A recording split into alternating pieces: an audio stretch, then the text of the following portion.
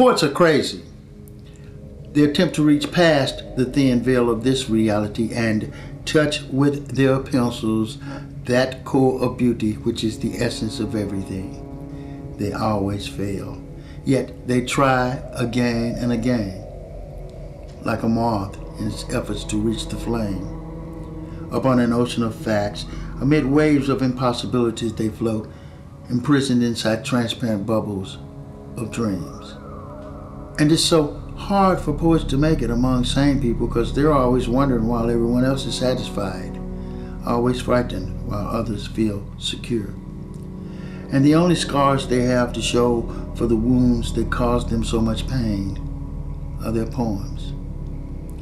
Poets are always laughing while others cry, and crying as others laugh, and each poem that causes them to die is a breath of life. Each breath of life kills them.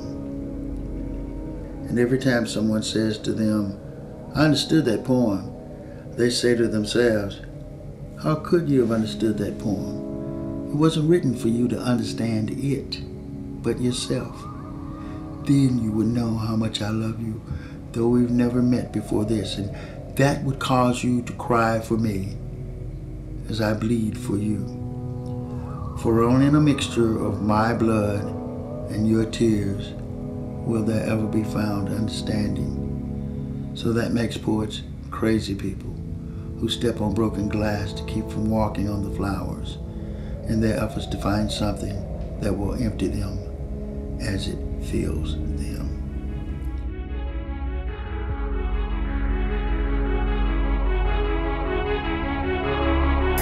Scared of dying. My greatest challenge is living, waking up every day still unforgiving. I never figured life would be like this. I had ambitions, I had dreams, but lost focus, blurred vision. So now I'm living for what? What is my purpose for being? I'm barely breathing in this beast, difficulty seeing. I ain't blind, my mind is wide open. So far, but still these walls is closing in closer. It's my life, it's my love, it's my joy, it's my pain, it's my up, it's my down, it's my blood in my veins, it's my power, it's my pride, it's my gift, it's my curse, it's my plea. Hear me please as I spit this verse. It's my mind, it's my ground.